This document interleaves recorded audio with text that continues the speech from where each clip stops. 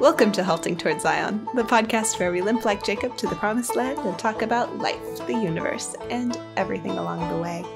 I'm Emily Maxon, here with Greg Uttinger and Brian Broom, and we are talking about the promised land today, specifically the land that was promised to Abraham. We have been talking about the children of Israel entering into this land under the leadership of Joshua. We've talked about Jericho and Achan and Rahab, and now we're going to take a step back and look at the land in the broader context of God's promise and his plan for history.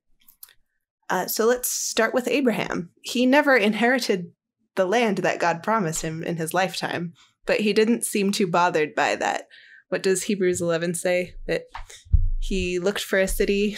I should have looked this up. I was faking it. But hath foundations, whose builder and maker is God. So he saw things by faith. And that gives a lot of people trouble. For the last couple hundred years in American church circles, there's been this emphasis on the land of Palestine, the land that Israel regained in 1948 when she became a new nation. The belief that this is the fulfillment of the prophecy, that this is what Abraham was waiting for. But that has as many problems as any other interpretation. Abraham is dead. And the prophets, they are dead, as the Jews said to Jesus. So what is all of this about? And that's what we want to talk about. What was the whole point of the promised land? What is the point of the promised land? And ultimately, what is the promised land?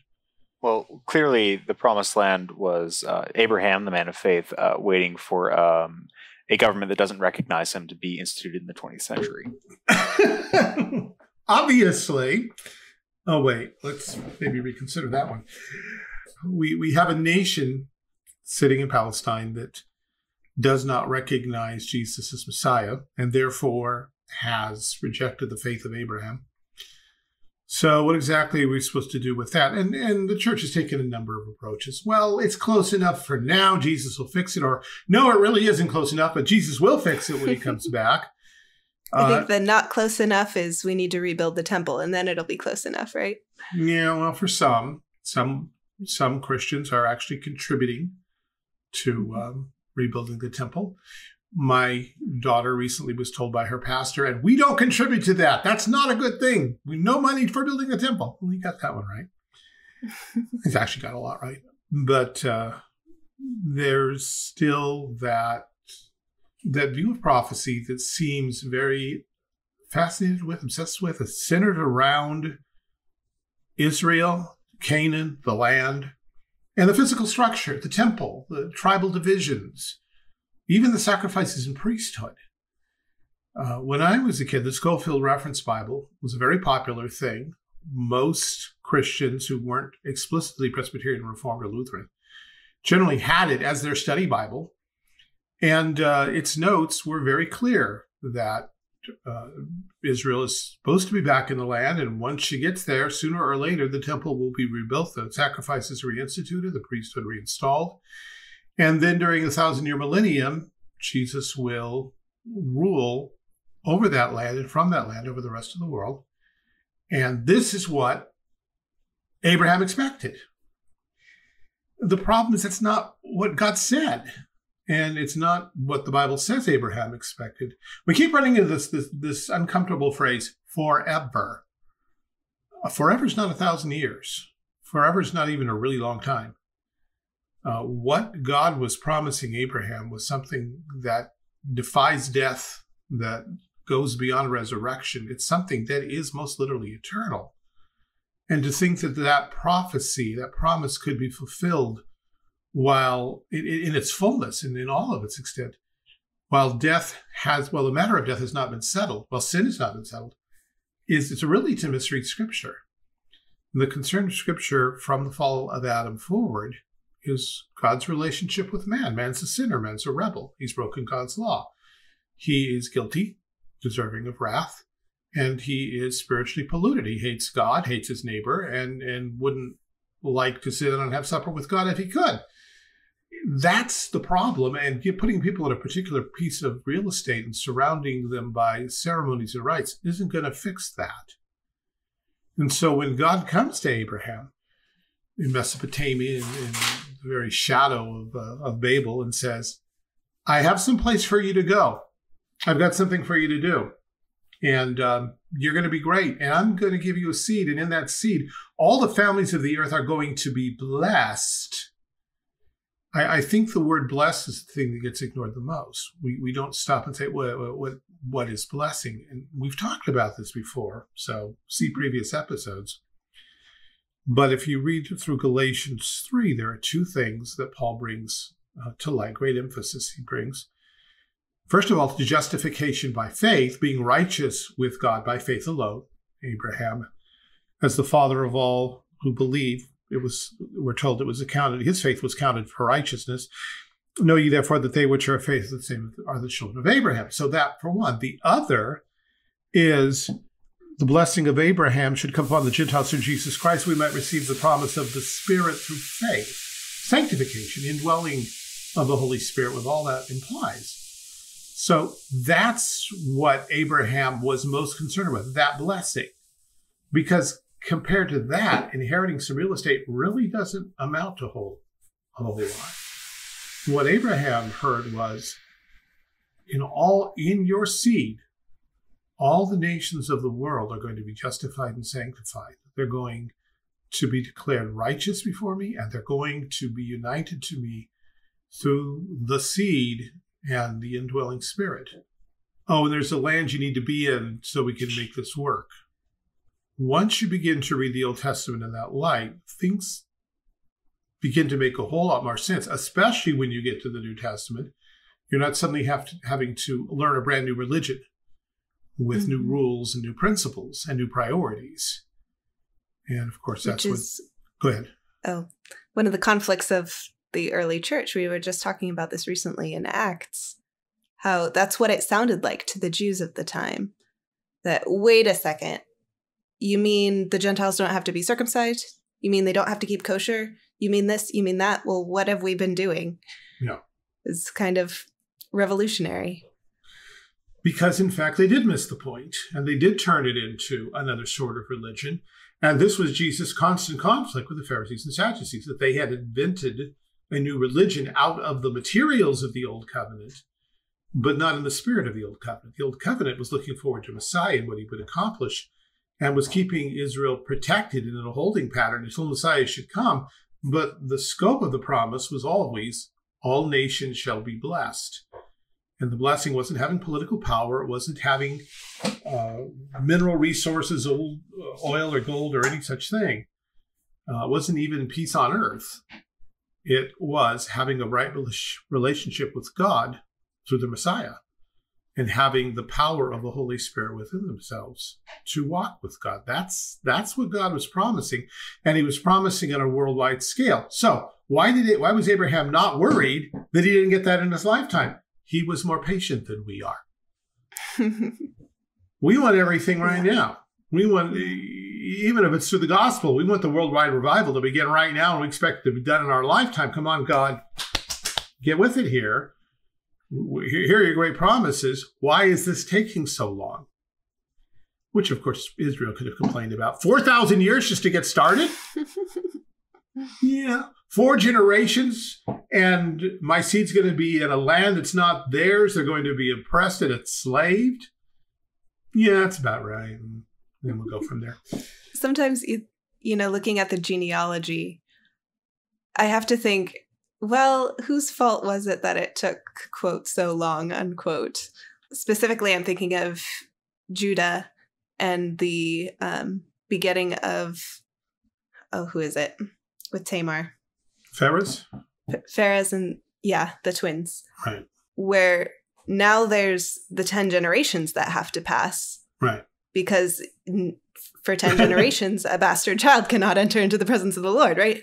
So it's like, well, this could have been a quick thing, but now we have to wait 10 generations. Yeah. On the one hand, as good Calvinists, we freely admit God's predestination and sovereign plan and the wisdom of said plan. And all that. But when we look at human responsibility, yeah, God's people kind of stretched it out unnecessarily. But it wasn't unnecessary from God's point of view. He had things that needed to happen, stories he wanted to tell, a book he wanted to write that would contain everything that the Bible actually does have. So he knew what he was doing, but that doesn't excuse God's people from lameness any more than it excuses the church in the 21st century from lack of evangelism. But it'll be so much cooler story when, but that doesn't, no. Yeah, God's story is going to be wonderful. You had a job to do. Yeah, we have a job to do. God's story is going to be great. And part of the greatness will be how we screwed it up and how he rescued us again and again. And how it looked like everything hung by a thread and he stepped in and did something incredible or something sneaky. And the gospel exploded across the planet yet again. And we'll sit back through all eternity and enjoy the story. And yet we will know, could have happened faster. Could have happened with less bloodshed. Could have happened with less suffering. Could have happened with me being far more faithful than I was, not breaking God's heart. So, got all that. So we have Abraham, who's told that in God's good time, and it's going to be at least 4 generations before they even get back to the promised land, God's going to start this process in which his seed will inherit the land, and in that seed, all nations of the earth will be blessed. Now, that brings us back to Galatians 3, because Paul has something very specific to say about those words, unto thy seed. This is Galatians 3:16. Now, to Abraham and his seed were the promises made. He saith not, and to seeds, as of many, but as of one, unto thy seed, which is Christ, which is the Messiah. So every time that God spoke, and the word's important because he does add the preposition unto thy seed. And every time there's an unto in God's promises to Abraham, it's the land that's in view. I will give this land unto your seed. And Paul says, yeah, that seed, that wasn't Israel as such. That was Messiah. That was Christ. Mm-hmm. Because it says seed, not seeds. Now, this is a matter of a fine point of Hebrew grammar that I'm not fully qualified to speak on, but Paul does a pretty good job for us here. From what he goes on to say, there is seed in the sense of many individual seeds. And he's saying that's not what it says. It doesn't say many individual seeds. It says one seed, but that seed may be a collective. But he says that seed is like Christ. Sheep or fish or deer. Well, a little bit more than that, because here in Galatians 3, he says the seed is Christ, and then this is what he says later on. For you're all the children of God by faith in Christ Jesus. For as many of you as have been baptized into Christ have put on Christ. There's neither Jew nor Greek, there's neither bond nor free, there's neither male nor female. For you are all one in Christ Jesus. And if you be Christ, then are you Abraham's seed and heirs according to the promise. In other words, Christ is more than just Jesus of Nazareth. Christ is Christ together with his body and bride. If we have been baptized into Christ, if we've been united to Christ by his Spirit, then we are extensions of Christ. We are members of Christ, partakers of his anointing, and therefore what is true of Jesus must be true of us.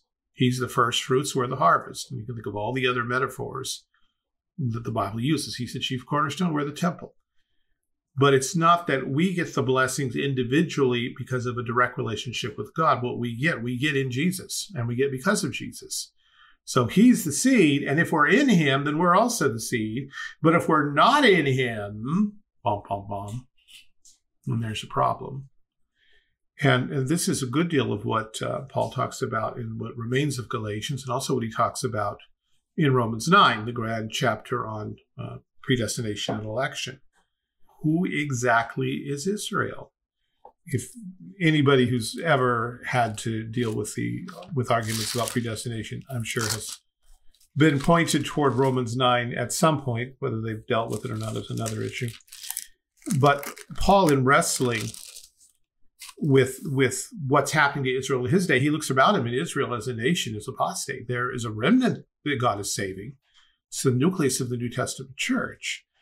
And he says, I have great heaviness and continual sorrow in my heart, for I could wish that myself are accursed from Christ, from my brethren, my kinsmen, according to the flesh, who are Israelites, to whom pertaineth the adoption, the glory, the covenants, the giving of the law, the service of God, and the promises, whose are the fathers, and of whom, as concerning the flesh, Christ came, who was over all, God blessed forever. Amen.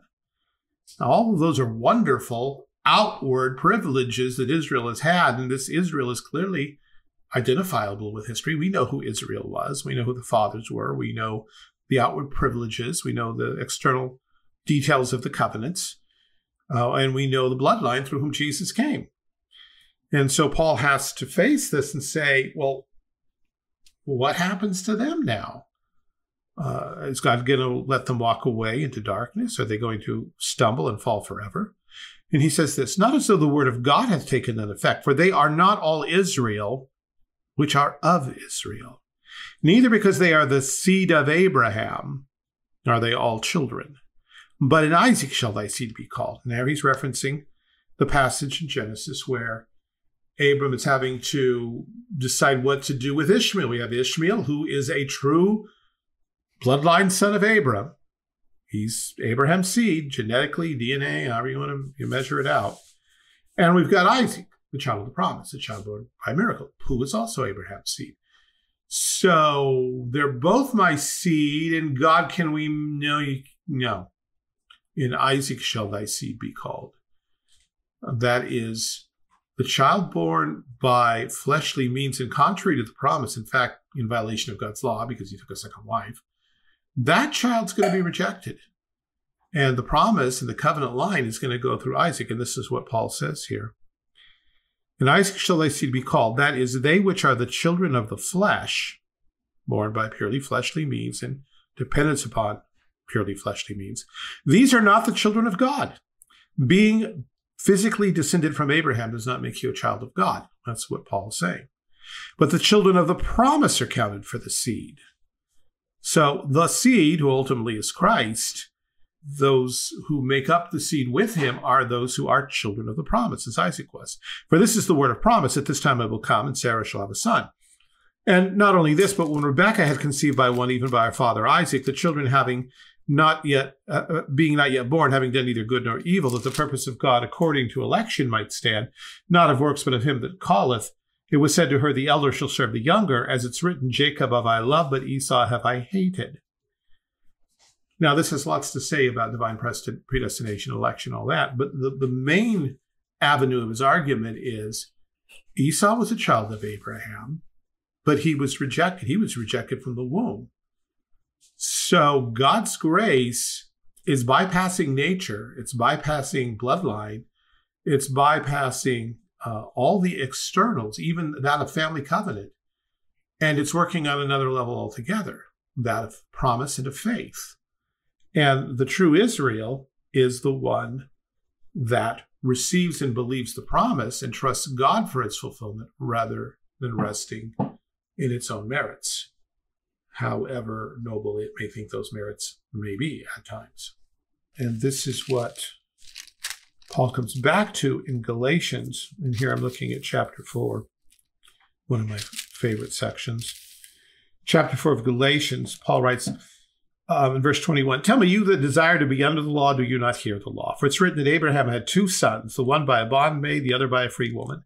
But he who was of the bondwoman was born after the flesh, but he of the free woman was by promise, which things are an allegory. It doesn't mean that they didn't happen or that's fiction, but that there's a spiritual lesson involved. For these are the two covenants, two ways of relating to God. The one from Mount Sinai, considered in and of itself as a program of self-righteousness and good works, which gendereth the bondage, which is Hagar. For this Hagar is Mount Sinai in Arabia, and answereth to Jerusalem, which now is in bondage with her children, the religion of Pharisaism. Do this and live.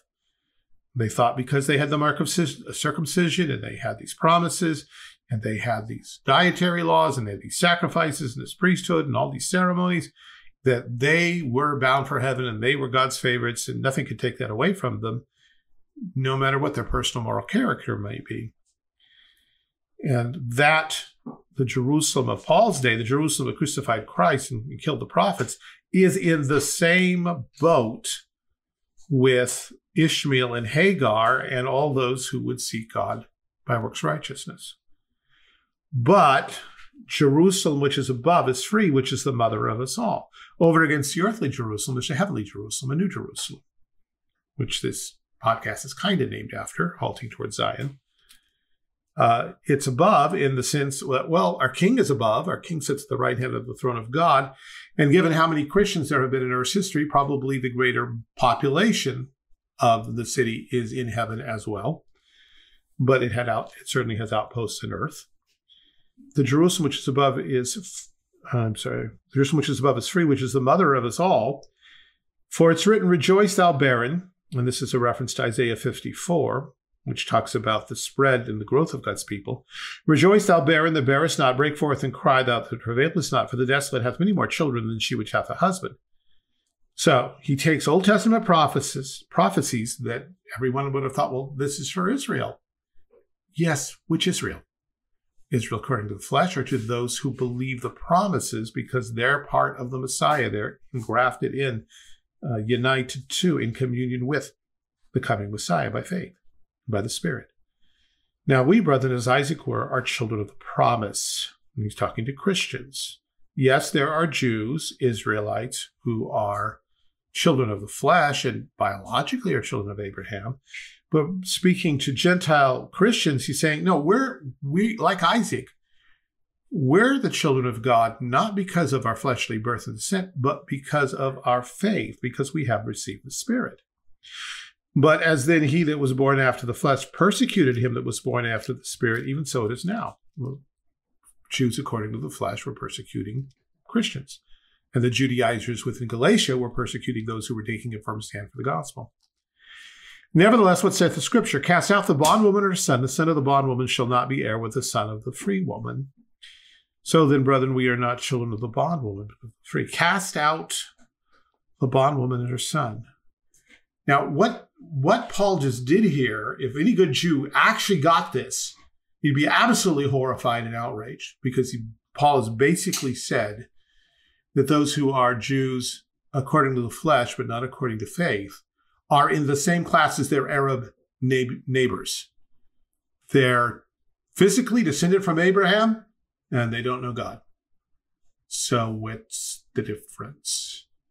And Israel can claim, but we have promises that must be received by faith in the Messiah, which you have steadfastly refused to do. And that puts you outside the camp, outside of your own Messiah.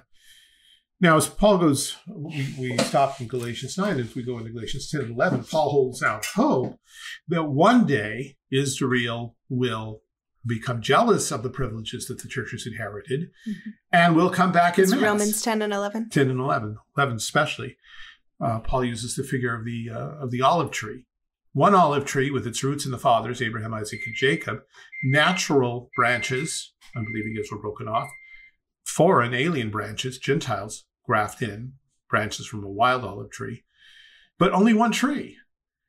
And he says, but if God could do that, if God could graft in the Gentiles, couldn't he graft his own people? Those who once were not strangers to the covenants of promise, who once waited for Messiah, couldn't he graft them back in? Yes, he could. And if he were to do that, the results would be amazing. But they have to come the same way everyone else comes. They have to come through faith in Christ. And so then back to this whole thing of the promised land. What is it that Abraham was looking for? I think, first of all, we have to say that he was looking for more than Palestine. Palestine had a role to play. We'll get to that in a second. But from the beginning, before God even mentioned Palestine, I was reading Genesis 12 before we started, just to make sure I saw the wording. And you know what? The first time he mentions the promise, there's no mention of the land. God says, come to a place I'm going to show you, but he doesn't promise to give it to him. What he promises is all nations blessed. That's the starting promise. And only as Genesis develops does God add in, oh, and by the way, your seed, singular, will get this land. Oh, and your seed, collective, will be as numerous as the stars of heaven, which fits right in with, in your seed all nations will be blessed. Why was Abraham willing to wait? Why did he not expect everything right away? He wanted to see the world saved. He wanted the conversion of all the heathen nations. He wanted all peoples everywhere to receive this good news of justification by faith and sanctification by the Spirit. And he kind of figured it might take a while. Now, whether he knew exactly how long is something else again. Being human, he may have been a bit short-sighted too. But he realized that even though he might die before he saw it, doesn't mean God had failed. Because Abraham ultimately isn't dead. He's going to come back to life.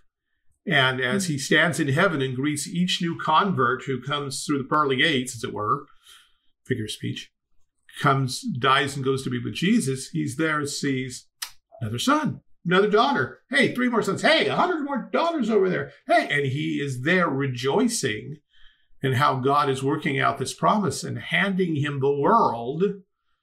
And it'd be interesting to know how much the saints in glory know what passes on earth.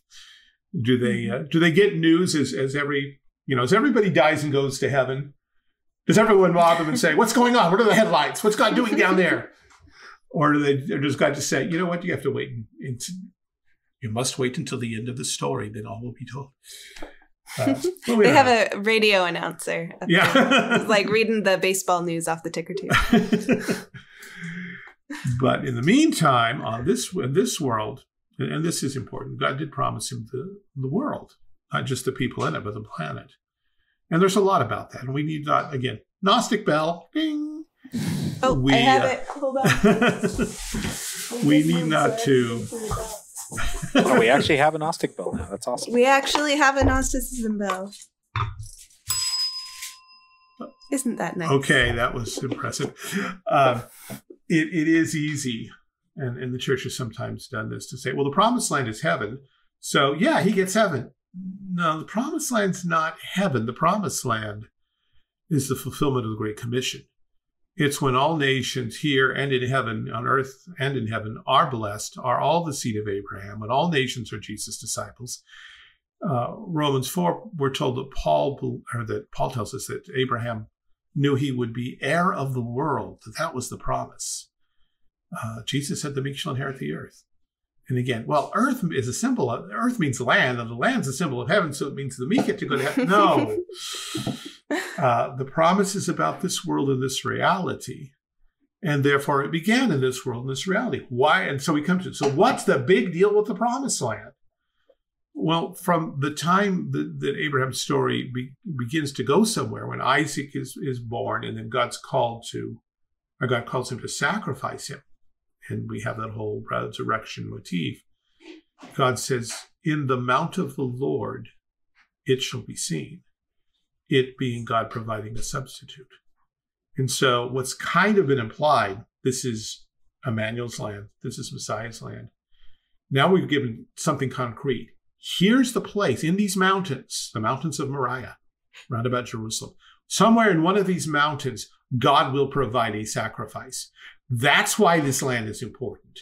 God has something to work out in time, on earth, and in history, something that physically has to happen to God in the flesh. And that's what makes the promised land so important. It makes it so important that God's people be there when the time comes. Canaan's nice and all. There was a time when it was as the garden of the Lord, as the Garden of Eden. Not so much anymore. But that's trivial compared to what God wrought in that land. He brought his son into that land to give his life in atonement for sin. And then he raised him from the dead. And it was from that land that the gospel began to pour out into the whole world. That's what's important.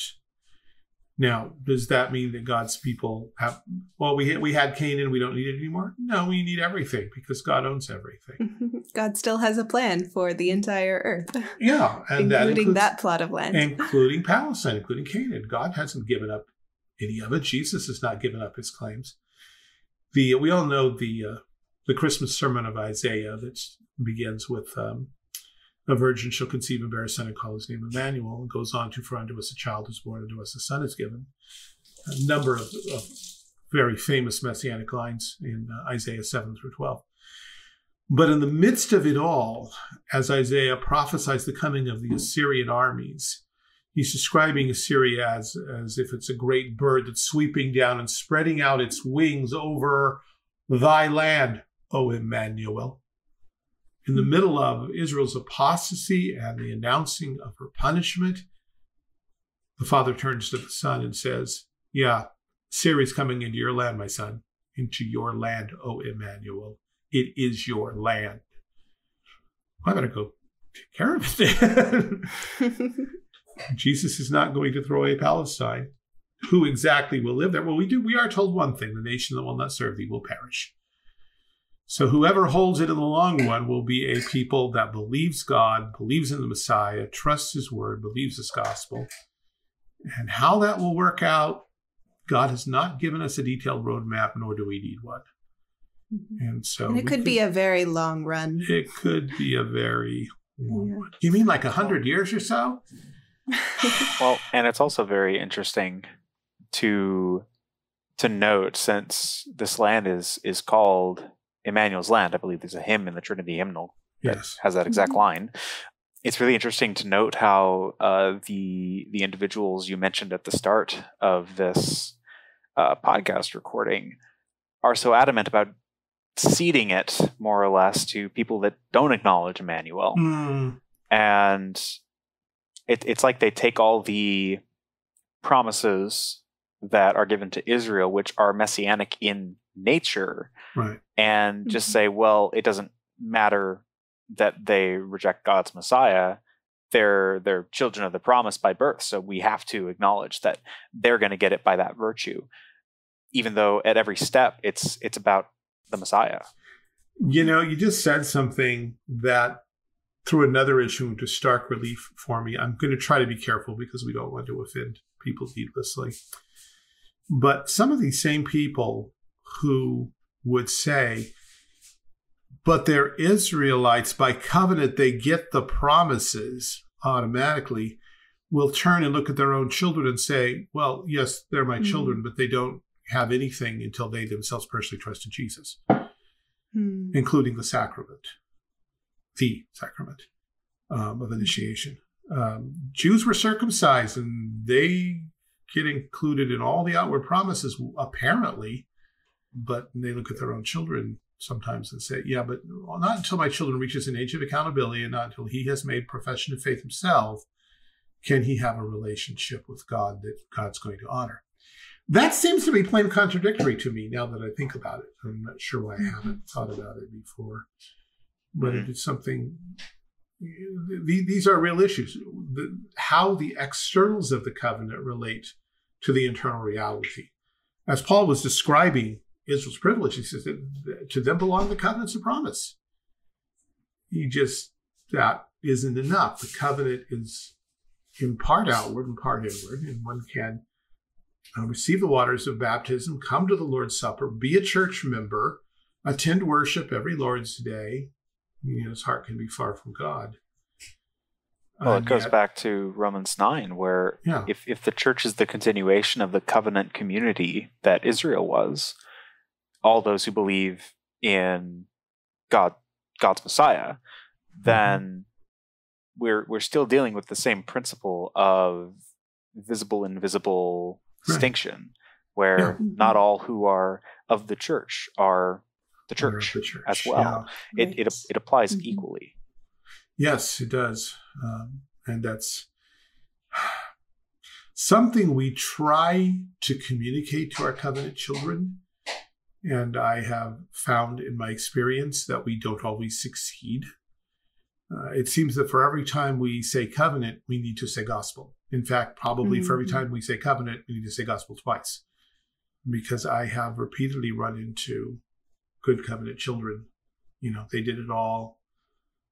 Christian school, homeschool, whatever, catechism class, confirmation, baptized as an infant. They know their systematics. And yet someplace in their late high school or college years, or maybe as young marrieds, they begin to question the faith and even flatly to turn away from it, or they reject covenant theology in favor of something else that's Christian, but it's not what they learned. And you have to ask yourself, what happened?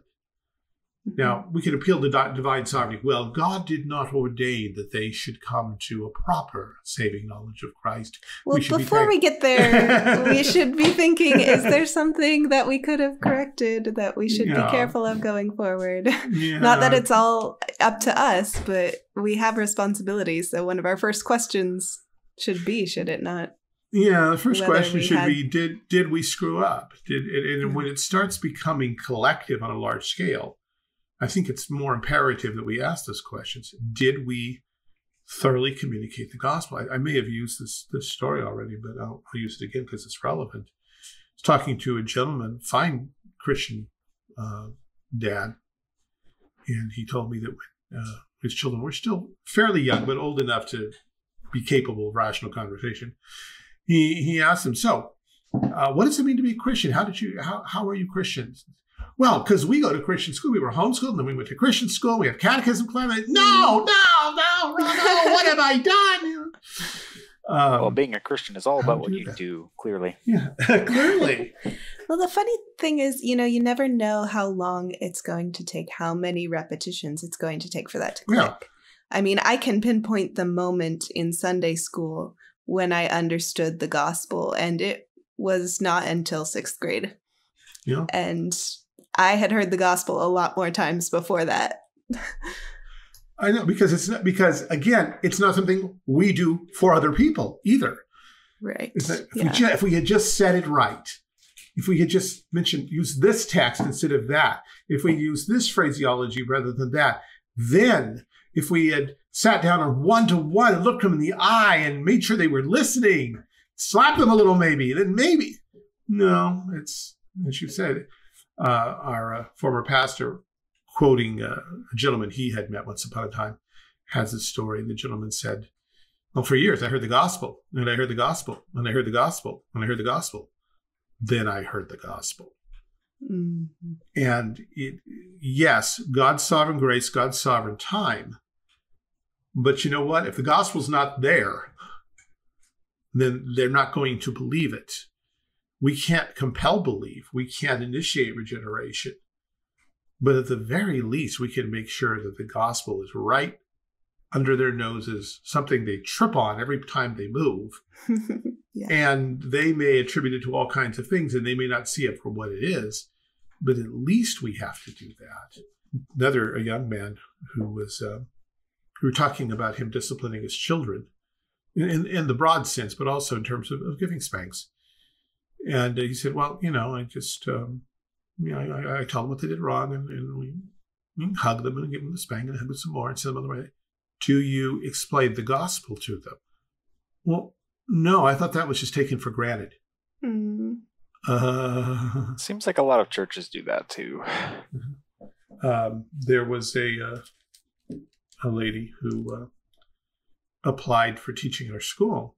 And our headmaster is very wise, particularly in this area. And one of his questions that he asks now is, how would you present the gospel to, what a child of the age you're going to be teaching, 10-year-old, 6-year-old, whatever. And this woman says, why would I have to do that? All of these children go to church, right? Well, let's say that somehow they missed it at church. Well, I'm sure they would pick it up someplace. I don't know why I would have to be the one to tell them. She didn't get the job. Mm-hmm. Christian education is first and foremost education of the gospel. And sometimes you let it come up naturally, because it does. And sometimes you say, all right, we need to talk about the gospel again right now. Because our fleshly nature is so hardened against it. We want something we can do, something that will make us feel good about us, something we can pat ourselves on the back about. And as I've said before, if this podcast does nothing else but irritate people on this one point, then we've done our job. There's a lot of things to talk about. There's a lot of theology and philosophy we enjoy discussing. But if we don't show people Jesus, if people can walk away from this podcast saying, well, that didn't seem so uniquely Christian to me, we've blown it. Mm-hmm. And so I think we all try every time to bring our discussion back to Jesus, to his perfect righteousness, his shed blood, and to the gospel that must be received by faith alone, plus nothing. Mm-hmm. Yeah. Back to the land for a moment. Mm-hmm. There's so much comfort in God's choosing the land ahead of time, because this is all about Jesus. This is all about the promise. God says, I'm going to provide a Messiah for you. Yeah. Our first question should be when and where. Yeah. Like if there's not a when and there's not a where, it's not really happening. And so we see Israel asking through the Psalms, through the prophets, all the way through the Old Testament, how long, O Lord? When are you going to do this? You said when, but he already gave us the where. That was never a question. Yeah. And so I think that's such an image of God's preparation. I mean, it's not an image of God's preparation. It is God's preparation. It is God's preparation. This is the place. Yeah. This is the place. You don't have to worry about that. Yeah. And therefore, this place, this physical locale, this geography, this topography on the planet Earth has immense value to God and to all human souls. I mean, God would hang everything on a piece of real estate? After a manner of speaking, yes, he did. Because if that place isn't there, then there will be no time when anything can happen. And Satan spent a lot of time trying to bring that place under his dominion, both spiritually and militarily, politically. Mm-hmm. Yeah. But God always managed to sneak his people back into it and give them just as much as they needed to be there when Messiah came. And then, of course, the great joke, but wait, we have this powerful empire that's controlling it all. Let's have the powerful empire arrange for Messiah to actually go to Bethlehem. Yeah. Wait, no, that's not fair. They're supposed to work for me. Yeah, then we'll use Egypt as a hiding spot. Yes, no Gnosticism. We're not in emphasizing the spiritual reality. Spiritual here is capitalized. We're emphasizing the work and presence and power of the Holy Spirit through the gospel in all of this. The power to transform a world, to bring a world to Christ. We're not leaving the world behind. We're not turning the promises into phantom, ghostly things. We're simply grabbing it all for Jesus, not for any political entity, whether it be Israel or a theocratic church. We are saying Jesus has claims on this planet, and he is putting them into effect. He is subduing the world to himself, his way, not ours. We would do it other ways. Our ways stink. His ways are good. His ways are gracious. Oh, and something you said just reminded me think of all the widely varied cults that have shown up where, you never hear of them until it's like 37 people were found dead as they were awaiting a comet to take them away from planet Earth. Yeah. Granted, there's not necessarily that many of those kind, but the kind of idea where it's like the salvation is found in leaving behind Earth, particularly because it's bad in some way, and there are ways in which it is bad, but it's not this wholly incorruptible thing by virtue of being made of stuff. Do either of you go ahead. Oh, just the concept of something being redeemable. And from our perspective, nothing is redeemable. Everything is either incorrupt or corrupt. And if it's incorrupt, it will be corrupt as soon as humans get their hands on it. And yet God created this category of, yes, it's corrupt. And yet I'm not done with it. This is going to be good. Yeah. Do either of you remember a movie called Time Bandits?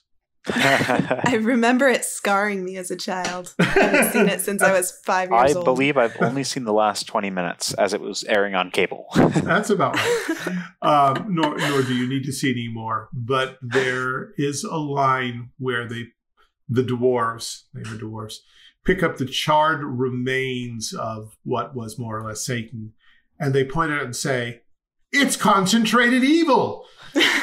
And so evil actually takes on a physical presence in this ash that they're holding, which they immediately get rid of. But that's yeah, that's a form of Manichaeanism, that physical things are evil. And the church, the American church has, dumped a lot of stuff into that category. Playing cards, makeup, DVDs. Jeans. Yeah. You go down the list. The thing itself is evil. No, things aren't evil. Even things that we have no good use for, like idols, are not evil because there's some kind of sinful power wrapped up in them. It's just that we are so fascinated by them and our depravity that we can't find a good use for what could otherwise have just been a pretty museum piece or a painting or something. There are things, and Paul's clear about this, there are things that although the evil is not in them, we can't find a good use for, and therefore they need to be gotten rid of. But that list is real limited. Most things have a good and simple use, and Paul is not afraid to say all things are lawful for me. But lawful doesn't mean I can use everything any way I want. We have to use things in terms of God's word, for God's glory, for his kingdom and his righteousness. And so Christianity, again, it's not Manichaean, it's not Gnostic. It is in some ways a very worldly religion. I mean, God invented food and sex and work and sweat and beauty and art and all kinds of things that are not bad. They have great potential to glorify him. But we would ruin everything if we could. We try really hard. And that's why Messiah had to come. Not because the world was hopeless, but because the only hope was God himself. Because we got nothing. Yeah. It's another cheery note to end on. Except this time it actually is because God did that. God did that. So God did not abandon us to ourselves. Yeah. Praise be. Let's wrap up with some recommendations at this point. Do you have one, I've got Greg? one. I got one, great. thanks to my daughter, Haley, who is busy cooking in the kitchen beside me. She suggested that I recommend teaching your children to cook. I think this is a wonderful thing. Our oldest started cooking when she was quite young, and for years got up every morning and made breakfast for us. So she's a master of breakfast. And then for a couple of years, I turned it over to the other two, and they alternated in breakfast. So we have breakfast down. But now they are all learning at various stages in their expertise to cook wonderful meals. And Haley's working on enchiladas right now for the first time. I have run into far too many people, adults, often women, who say, my mother never taught me anything about cooking because it was in the time she could explain it to me, she could just as well do it herself. Or she didn't want to burden me. She wanted to be responsible for those things. Almost kind of, if you don't teach your children to cook, one, they can't cook for you. And they love cooking for you. They think it's fun to cook for you if it was fun for you to teach them. And they can cook for themselves and they can cook for their friends. And they will never starve. And when they get married, my wife and I got married, she cooked everything that went in the oven. I cooked the things largely that went on top of the oven, especially if oil was involved or grease. If it involves grease that could splatter, I did that. Now she does it all. But her mother had not really taught her how do you flip eggs? How do you turn bacon? Well, they didn't do grease and such so much. So between the two of us, we pulled off pretty good food making service there at the beginning. But it is a good and profitable thing to teach your children to cook and then to allow them to cook. And might you get a few kind of weird meals? Yeah, you might. But I've tasted more weird meals from adults than I ever have from my girls. Everything my girls have made, I liked and I could eat. There have been a few meals made by adults when we were sick. They bring you those meals to take care of you that they ended up in the garbage can because they were just weird. Anyway, it's the thought that counts, right? Yeah, it's the thought that counts. Not really. We're not Gnostics. All right. My recommendation for the day is going to be T.S. Eliot's Four Quartets. I don't actually think it's his best work. I think The Wasteland is probably his best work. But I really enjoy Four Quartets, and it's rewarding every time you read it. If you read it out loud, that's even better, but it might take a while. But you can read the whole thing silently in, I don't know, probably less than an hour. But it's just lovely. Lots of meditations on history and your place in it and your relation to people who have come before you. And it's just extraordinarily beautiful. So, okay, now I have to go back and read quartets. It. I've done my job here.